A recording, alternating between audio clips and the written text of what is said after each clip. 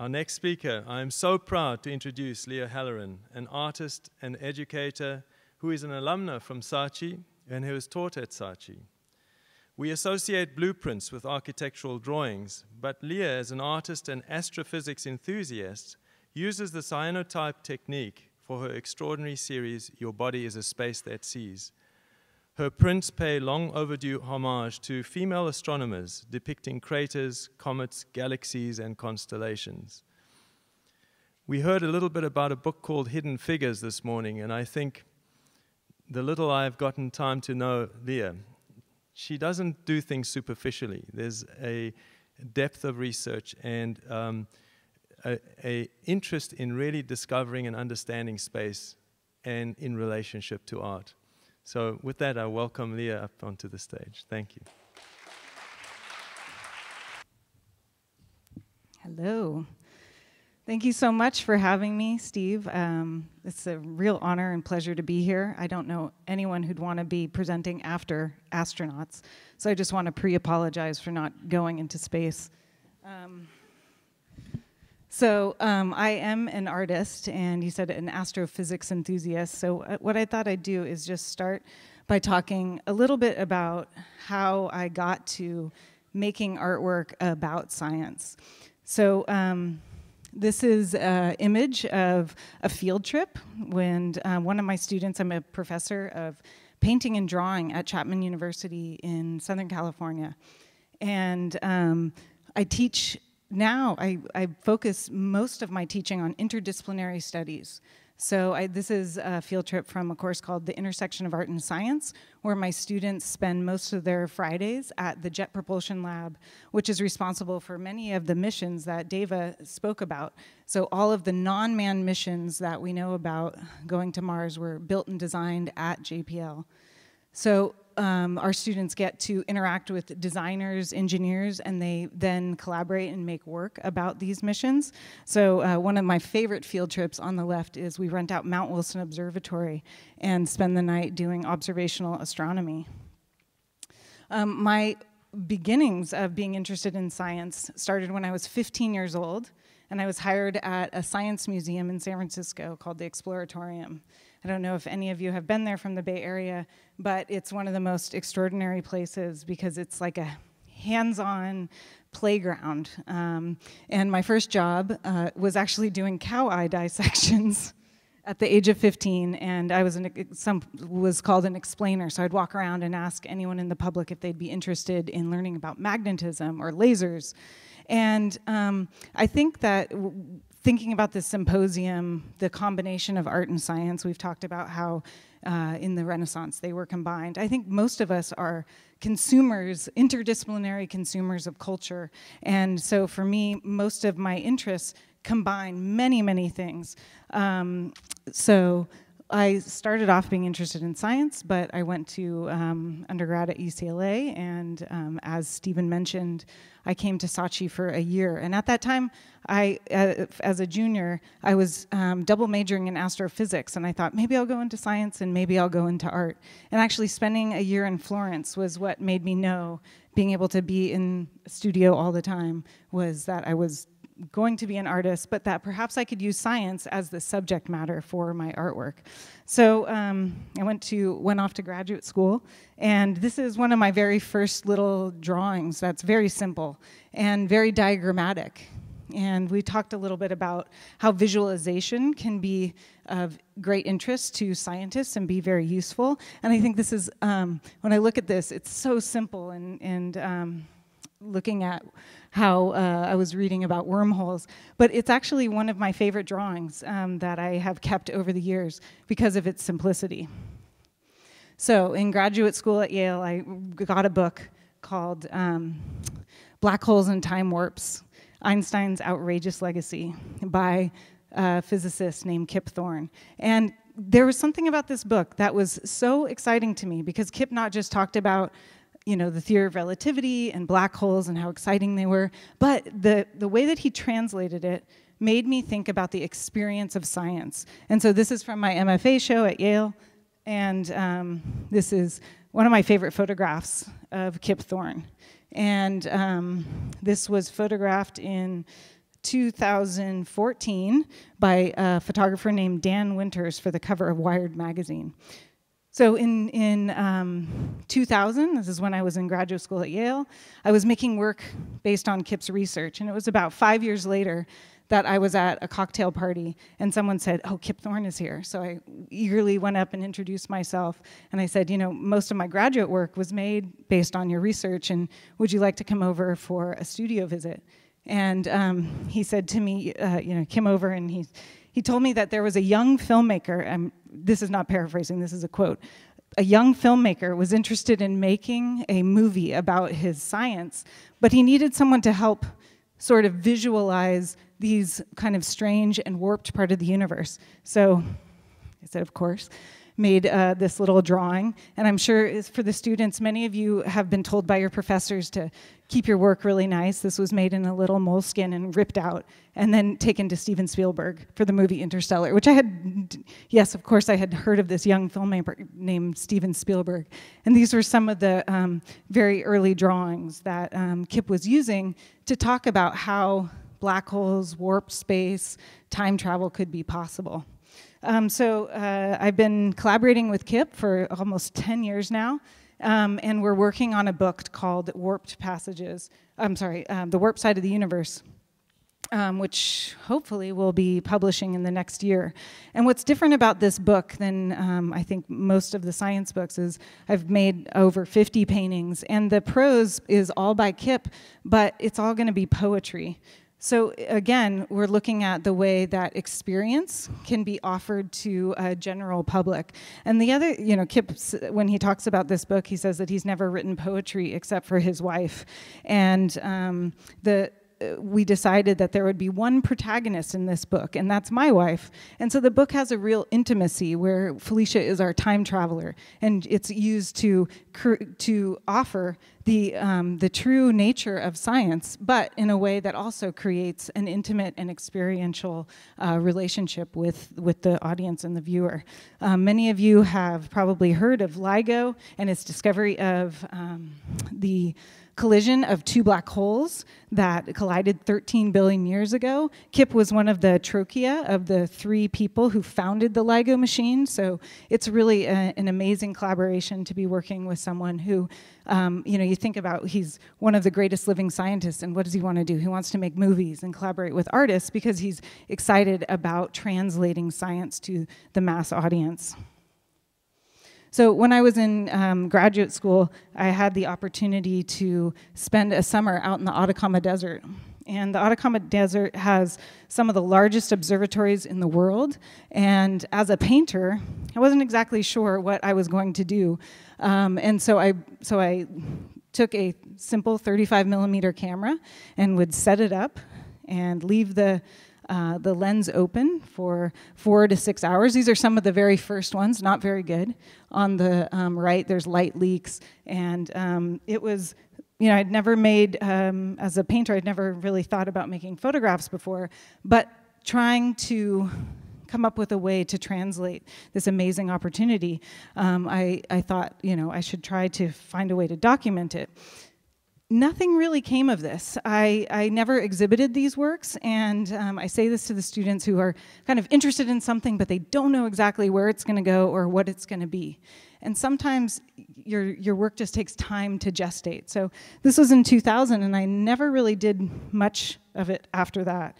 Went on to have some exhibitions. This was a show called The World is Bound in Secret Knots. When I grew up in the Bay Area, my father is a scientist, but he's also a total waterman. So I got my first skateboard when I was 4 years old, grew up surfing and skateboarding. And so this series, The World is Bound in Secret Knots, was a way for me to kind of explore my own experience of weightlessness. And so it was all of these female skateboarders with the boards and ramps removed to accentuate the physics of skateboarding. And the paintings were quite large. I think the smallest one is 5 feet by 7 feet. And essentially, after making this work, I felt it was like 2.5 years of painting. And then I kind of asked myself, like, what exactly was I trying to convey with this series? Was it the skateboarders? Was it the figures? And actually, it was the physics. You know, how could you represent movement in an elegant way that would also be personal? And, you know, like I said, I had continued to take long exposure photographs of the night sky, but really just as a hobby and never exhibited them. One of the photographs that I had remembered was Picasso's drawing of the bull, a long exposure photograph. One of a very, very incredible kind of accident is that when taking these photographs of the sky, the film I would use had 36 exposures. Do you guys remember film? It's this plastic stuff that used to go in cameras.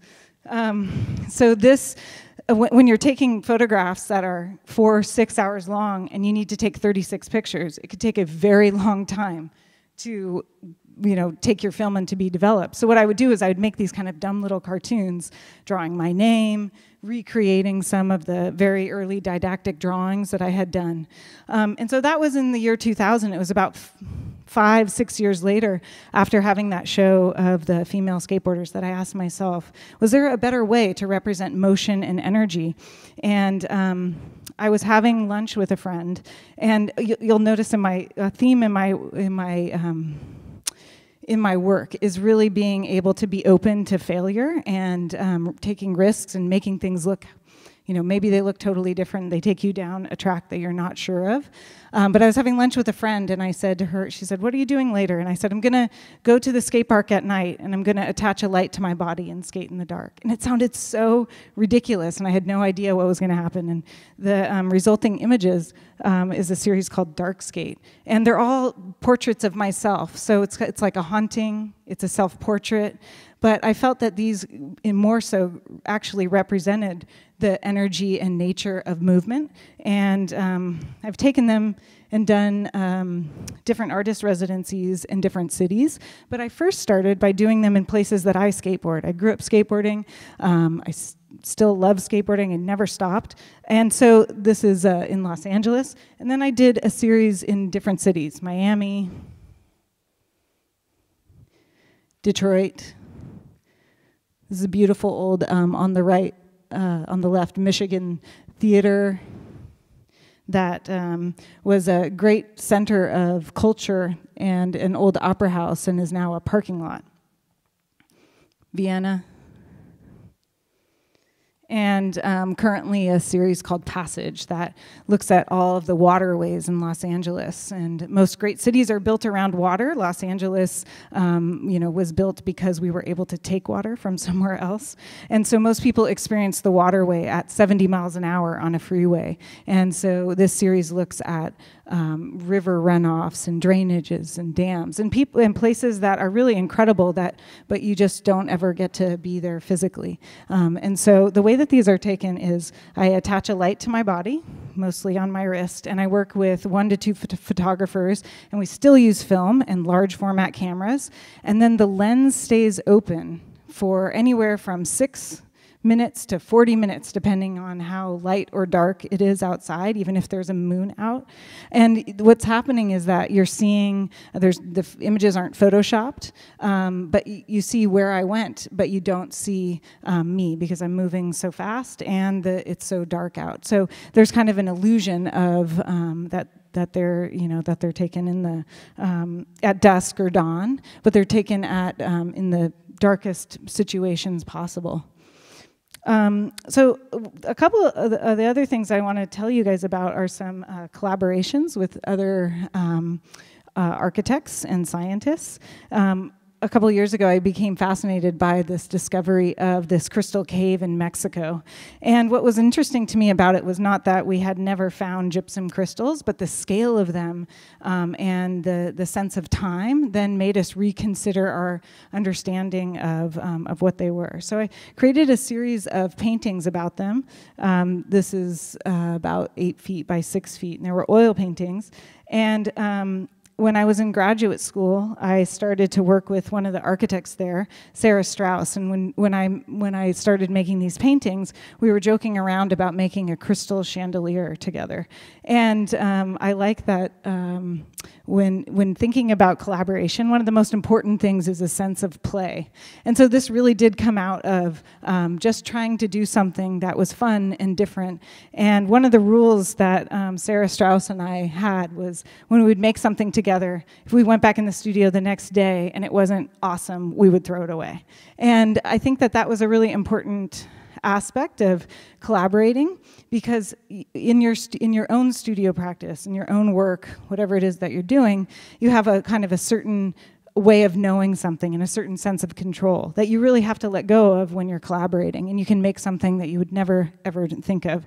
So Sarah took my drawing and built it in the computer in 3 dimensions, and then if you can imagine a box flat and you unwrapped it, you might get a cross. So what we did is we took my crystals and then unwrapped them, and you get these really bizarre shapes. And this is our first very odd looking cardboard crystal. And then we started printing them in different types of plastics to make our crystal chandelier. And after this, we really got excited about maybe trying to recreate the experience of being in this cave. And so these are the early models of the cave that we could possibly build. And using new technologies, everything that you're about to see was built on a table saw with 3 women over a summer. And this is an exhibition in Arlington, Virginia, called Artisphere. And whenever Sarah and I work together, we go under the name Collider. And I think of it as just like a playground, you know. It's a way for me to do something new, to learn something, to push me out of my safe zone. Painting is such a solitary act that having the opportunity even to work with different photographers on dark skate, and especially to work with new technologies, has been a really kind of exciting part of my practice. After working with Sarah kind of consecutively, I was creating this work for a gallery show in Los Angeles called Sublimation Transmutation. And this series was based on the periodic table of elements.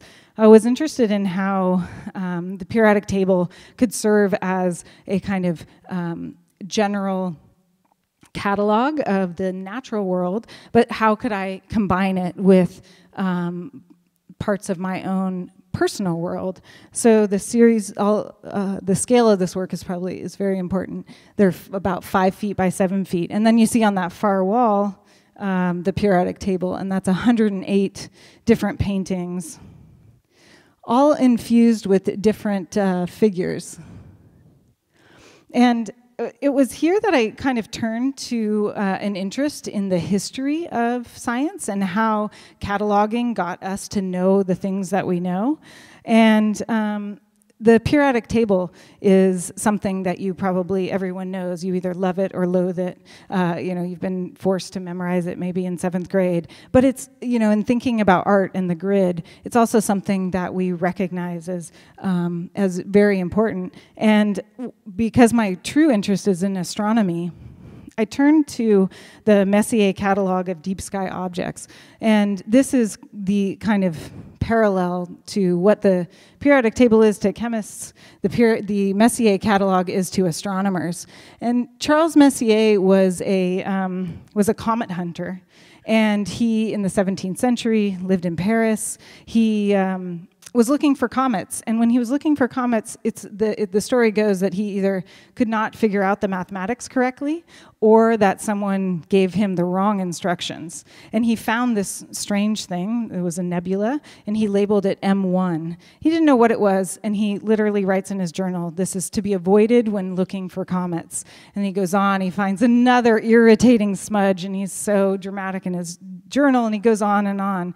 And I think what's fascinating about this story is not the fact that he was looking for comets, but he was discovering galaxies 200 years before we even knew what they were.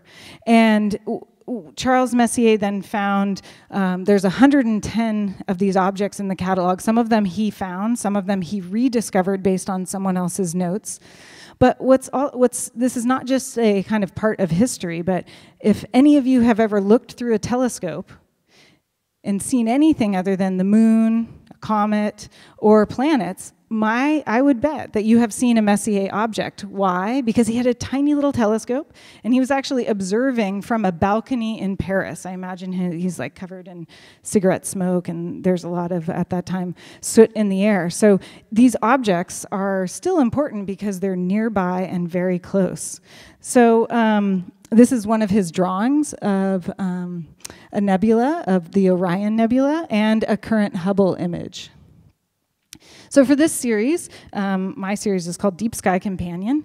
I went through the catalog, and using Messier's drawings and a Hubble image, I painted each one of these deep sky objects on a piece of translucent paper. On the left is my painting, and then on the right, instead of photographing it, I took it into the darkroom and used it as if it was a negative to create its positive image, as a kind of homage to the beginning of the difference between drawing and photography. So I had 110 pairs, so 220 pieces. And if you were to hang this on a wall in a grid, it's approximately 25 feet by 45 feet long. And Kip Thorne saw this in my studio and brought it to the attention of Caltech. This is the astrophysics building at Caltech in Pasadena. It's an amazing architectural building designed by Tom Main. And I was invited to present this work in this building. On the left here is David Ross. He was a student of Tom Main's, and he owns an architecture firm called Friedrich & Fischer, and he was also responsible for designing the exhibition that borrowed some of these amazing Caravaggio paintings from Italy. And so David was my exhibition designer, and this is to give you a glimpse of the strange interior of this building. The way that Tom Main thought of the building was like a giant telescope. So if you can imagine like a shoebox, and then you take a bunch of straws and put straws through them. There's different moments in the building where you can only see them from maybe a level below. So it goes 4 stories. And I had never made such a elaborate site-specific piece before, and we decided that instead of using the grid, that we would then cut the pieces into discs, which is like a minor heart attack after spending a year and a half making something. So this is an image of our installation crew. One of your students, Lily, was also assisted us here. And the final installation goes 4 stories. So it's 110 pieces that go through different parts of the building. And there's different moments where if you're standing on one level, you can kind of see something through. So on the far left there, you see that tiny little window. In the building, the experience of it is as reflection, but it actually goes through to another room. And so we tried to mimic this idea of telescopic viewing instead of the kind of regular experience of seeing an art piece where you would have a relationship to your body, you'd be able to get very close. Part of the experience of this exhibition was that you could see things in that way, but there was also things that were a little bit far out of your reach and that you wouldn't ever be able to actually see them. And making this work, it took several years to do. And I read a little story about another astronomer who made a very famous catalog, William Herschel, and how his sister had assisted him. And it started getting me thinking, like, how many women in the history of astronomy has served as assistants to their brothers, their husbands, their uncles? And I discovered this story it's sort of hidden in plain sight. If you, I hope that you Google it and look up these women, but they were known as Pickering's Harem or the Harvard Computers. As Davis said before, in the story of Hidden Figures, which has a film coming out, women were doing mathematics and different computations, and they were actually referred to as computers, human computers. So this is an image of the Harvard Observatory in the late 1800s. there were a group of women that were hired by the observatory director named William Pickering, and he doubled his staff, essentially by paying women less than half of the rate of their counterparts.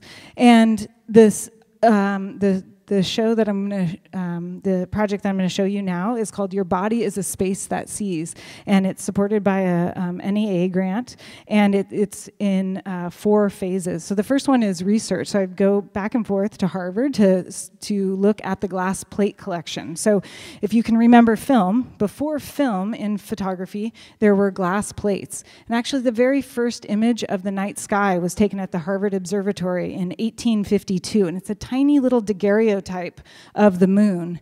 And Harvard has the largest glass plate collection of astronomical objects in the world, and many of them were studied by these women that started working there in the late 1800s. And what's amazing about this story is that there wasn't just a few outliers. This was 20 to 40 women working in the observatory at once, almost 40 years before even women had the right to vote in America. I mean, it's really an incredible, rich lineage of our history of astronomy.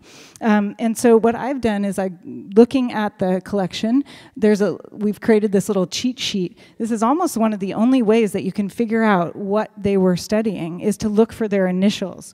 And the plates themselves have little tiny clues in the notation or in the handwriting. So this is one of the plates that was studied by Annie Jump Cannon, and here she is labeling the luminosity of different stars. And so similar to the Deep Sky Companion piece, what I've done is I've taken those plates, the ones that I can identify, to link to specific discoveries by women, and then I use that to create these large-scale negatives. And the negatives are done on this translucent paper, sort of like a chemistry lab. We're mixing chemicals to create basically photoemulsion. And then what's happening is that we then take the painting and sandwich it in between glass, and then it's exposed out into the sun. So I like to think of these as they're images of stars, but they're then printed by our closest star. So here is, sorry guys, I have a film. Let's see how this goes.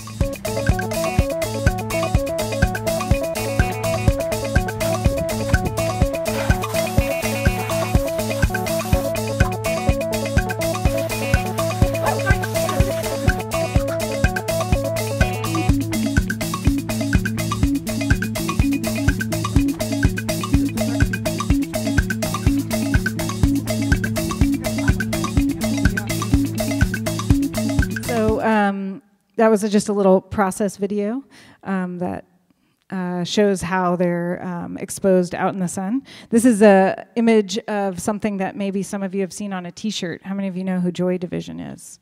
Many of us have seen this t-shirt, but maybe don't know where this image comes from. It was a discovery by a woman named Jocelyn Bell Burnell of pulsars.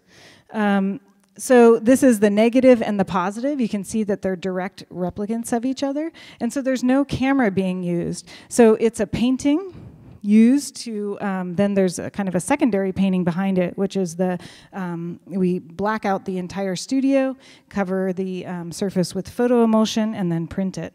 So this is a plate of the Magellanic Clouds. They're nearby galaxies in the southern hemisphere, and it was, this is the negative, that's 6 feet by 6 feet, and it's positive. And this gives you a better sense of the scale of this piece.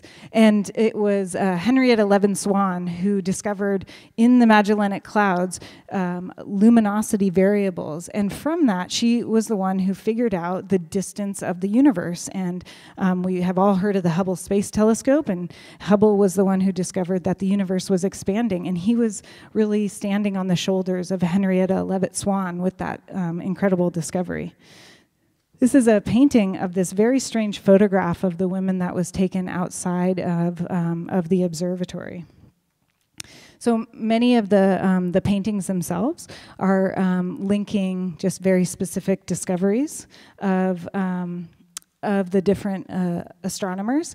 Many of the classification systems, if you've ever taken an astronomy class, you've probably heard the saying, "Oh, be a fine girl, kiss me," right? hopefully. This is a way for you to remember the heat of different stars and the magnitudes, also discovered by, and the catalog was written by Annie Jump Cannon. There'll be several exhibitions of this work starting in Los Angeles in May, and then the show will travel to the East Coast, New York and Delaware, and back to California for 2 exhibits. There's another installation shot, and the last phase of this will be a publication. And one of the, in the spirit of kind of interdisciplinarity, I've invited different authors of various disciplines, poets, scientists, and different authors to contribute to the catalog. And so we have 2 physicists, Dr. Jana Levin, who is the head of science at Pioneer Works, which is a really incredible interdisciplinary space in New York. Jennifer Ouellette, who works at Gizmodo as a science writer. Maria Popova, maybe some of you have read Brain Pickings. Really, if you're interested in the history and cultural impact of how science integrates into different disciplines, I would definitely look her up. Lisa Randall, who's a theoretical physicist at Harvard, and Davis Sobel, who is the author of Longitude, but and also Galileo's Daughter. Her and I met kind of accidentally through our research, and there's a new book that she's publishing coming out December 6th. Hopefully it will be on all of your Christmas lists to either buy for yourself or buy for gifts, but it is called The Glass Universe.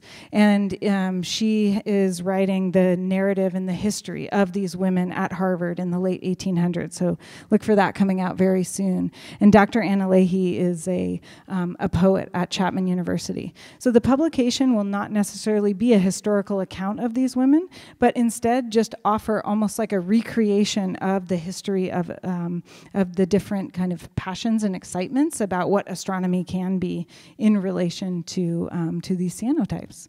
And you can see more of the project, and there's a couple of different process videos on the website, so I invite you to take a look. All right, thank you so much.